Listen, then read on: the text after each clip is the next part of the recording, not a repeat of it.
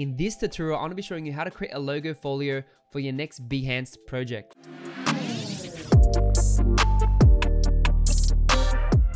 Behance, and I've recently updated my profile. I haven't done it in a while, so you can see I don't have that many project views, but that's totally cool. I've got my information on the left. I input all that, and you can see some of my new projects I put. So I've got some client work that I've done. Then I've also got these logo folios. So I'm going to click on one of the recent ones that I did, and I'm going to show you how to create this. So you can see we've got this nice cover here with the year created, the logo style. And then as I scroll through, just simple, clean logos. Just a nice layout, very minimal. You can see it looks very nice, which is beautiful. And then we've got a thank you slide at the end. And then you can see here, starting to get comments and views, which is amazing. And then we've got our tags. So I'm going to show you how to create this in Illustrator. You can also do it in Photoshop if you like. So in my Illustrator file, you can see I've got some slides here. The size for these slides are 1920 by 1080. And that's what you want to use for pretty much all the slides or the sizes. You could probably do half the size. So if I half this, you can just put a divide by 2. I'll do this side. You can probably half it to this size and do it like this. And it should scale with Behance as well. So that's totally cool. So I'm just going to go back. And what I typically do is I have my layers panel, and because these are my old logos, I'm just going to turn that off in the 2019 layer, as you can see there, which is fine. And I'm going to start to drag out the logos that I've got from 2020. So you can see here what I did. I opened some of my old files, grabbed the logos in the white, and just expanded it. So for example, I'll go to the logo, I'll go to type, just outline it or expand it, and then just make it white, and then just copy and just paste it into this folder or file, just like this. And that's how I get the logo. So you can see I've got like heaps of the different files open, and I just grab those logos in.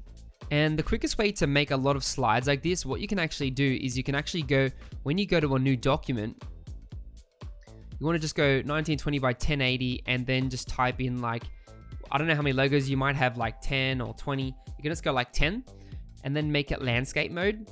The raster effects can be on screen or medium, it's up to you. I'm gonna press create. And then you can see it will make these slides like this. So what I wanna do, I'm just gonna lock the background layer, and I'm going to start to drag out these logos and just dump them in here, and then I can straighten them out. Just make sure things are grouped. So I wanna make sure that the logos are grouped. And you can do the color versions of the logos and like make, change the background color. So for example, I can go to this background and like maybe make it whatever the color it was. I could do it that way, but I just like to have like the black and white look just to focus on the design. I just kind of like that, and it's very minimal. So once you've dragged and dropped all your logos on here, what you can actually do is just zoom in, and I like to make it an even size. So I'll sort of make it small, not too big. And what I'll do is I select the logo, and you want to go to the top toolbar, click this little drop down menu here, and you can click align to artboard, and then what you want to do is center it. So I'll click the middle, and then I'll also click the horizontal middle one as well. And this should pretty much make this logo in the center of my artboard. And then what I like to do is down the bottom here. So you can see the font I'm using is uniform. This is one of my brand fonts that I use, and it's just clean. It's a sans serif font, which is really cool. I have a gray version at a regular size, and then I've got this font, which is a bit bigger in the bold weight, and that's just 30 points. And this just makes it clean, and I put it in the corner here, as you can see there. And then what I'm gonna do is like type in the client, or maybe if it's just personal work, then that's totally cool. You can just put like, I can put like personal work, personal logos, or exploration. You can put like explorations if you want. It's up to you. I just leave it at client because some of it is client work, some of it is just like 50-50. So that's awesome. So I usually like scale all these logos down to the way I want it. And you want to like make sure there's ample space there, just so it has some breathing room in the actual slide, because you don't want to make the logo heaps big like this. Like, people can see it, And you want to make sure that the colors as well. So you can see this one, I'm going to change to white, and then I'm going to make it sure that it's this gray color as well. So I love using these grays here. As you can see in my color palette, I have like different shades of gray. You don't want to go too dark, but you want to sort of go in the middle there.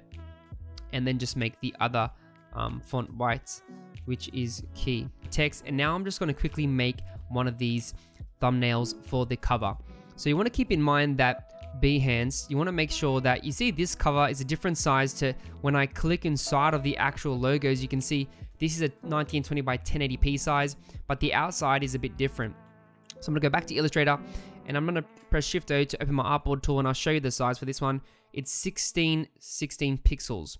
So make sure your artboard is this size, and then you might want to have one that's 1920 by 1080 here, which is a different version. So I'm just going to drag this out like this.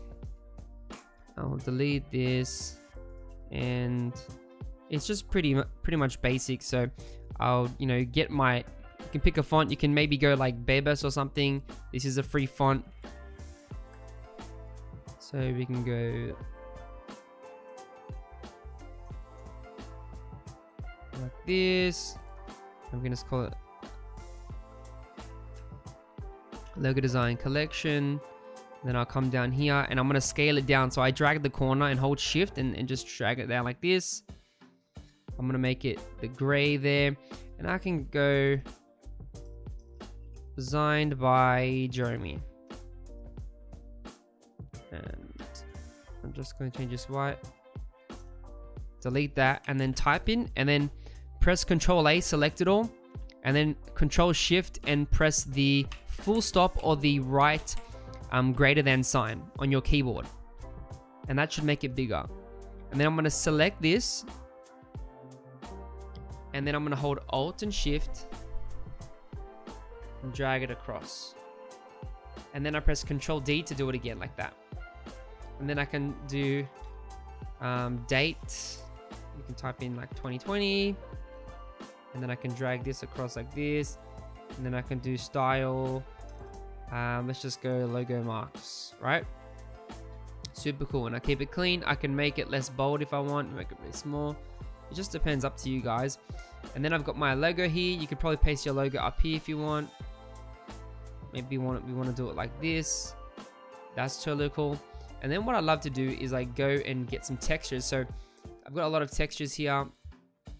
So maybe I want maybe one of these textures here. That's cool. You got like a wood one. We got some like marble and paint splatters. So I'm gonna drag and drop this TIFF in here and drop it in, and then I like to bring it to the back. So you can select object, arrange, bring to the back. I'm gonna select just make sure it's above just the background color there, because I want to make it subtle. And then typically I'll make it like just a lighter gray there, just to be in the background, as you can see, which looks really, really cool. And then you can add some color if you want. You can add some shapes.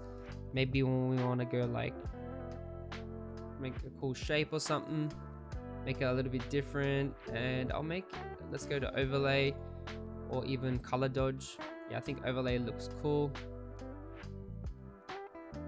and I think that works really well. Drop the opacity there, and I think that's pretty cool. And then I'm just gonna make sure we select this, and then we'll go 03. I'll scale it up like this, make it orange or maybe yellow, and then what I do is press Shift X to flip the fill to the stroke, as you can see, just like that. I'm gonna bring it behind there and make it a little bit thinner like that. And then you can make it like really big. Make sure it doesn't conflict with like the letters in the front there. Just move that around like that. Awesome. And there we have it. We've got our cover design, and let's save and export all this. So I'm going to go File, Export, and then go to Export for Screens.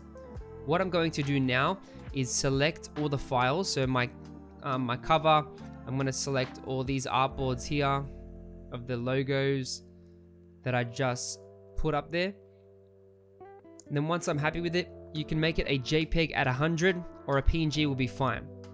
I'm going to locate the folder, and I'm just going to make a new folder and call it Logofolio 2020 I'm gonna just call it tutorial because this is a tutorial. Select the folder and then click export. Once you're happy with that, I'm gonna go to Behance. You can actually duplicate or clone a previous project if you want, but I'm gonna assume you don't have a project, so we'll click create project on the top right corner. Then all you have to do is click image here, or on the right side, you click image. I'm gonna go to that folder, and then I'm going to start to just click the image button and then quickly click the logo file that you've created. So we can keep doing that until we have like all the logos. I'm just gonna do a couple for now. I also want to add the cover image here, but you can see we should have done that first. So how do we bring this to the front? So the way you do that is all you have to do is just click on any image and go to the little left corner. You'll see this little blue icon with a pencil. You want to click that and click reorder project. Once you've done this, you'll get this like little box pop up. I'm going to click, hold and drag my thumbnail or any file you want. You can always mix and match and drag it around. It's up to you. And then I can click save new order, and then now it will update, which is really, really cool. So another thing is, what if I don't want this space here? It's really cool because you can add like text here. So I can actually click add text and say, this is a logo collection of my designs for this year, you know, and that's pretty cool. And I can like customize the text, I can edit it, I can select it, I can make it bold, I can, you know, change the font, I can make it a header, I can, you know, even change the background as well, which is interesting. But it's up to you what you want to do with this. For me, I typically cut the space out because I can just make an image with text in it. So for this, you click on styles on the right hand side. Change the color to typically like a black, but I'm going to make sure that I'm selecting this color here to match my background. I'll double click on my swatch panel so you can see my colors here. I'm going to double click, find the hex code, Control C to copy. Then I'm going to paste it in here, right? And then what I'm going to do with the spacing, instead of increasing it, I'm going to drop it to 0. So now you can see that the spacing of the logos, there's going to be no space there. So click save. And then now it looks like a smooth transition all the way through, which is really cool. You can also edit the settings as well if you click settings. So make sure you guys see that. Next to styles, you see settings, click that. And then you can go logo, folio 3. You can add keywords. So like you want to go like logo design, logo type, logo mark, logo folio, pretty much, etc. And then tools you want to use, type Adobe Illustrator, and then click graphic design, and then click this button view all fields. And then what you can actually do is you want to scroll down and you want to click logo design and probably branding, and then click done. And that's pretty much it. You can click publish. I'm just going to save it as a draft. And then that's pretty much it. You've done your logo folio on Behance, and yeah, it looks amazing, and I'm super happy about that. And you can always, like, you know, customize the area that you want and do whatever you want. So hope you enjoyed this video. Let me know if this was interesting and you want more tutorials like this. Remember to smash that like button and subscribe for more design content every week. I'll catch you next time.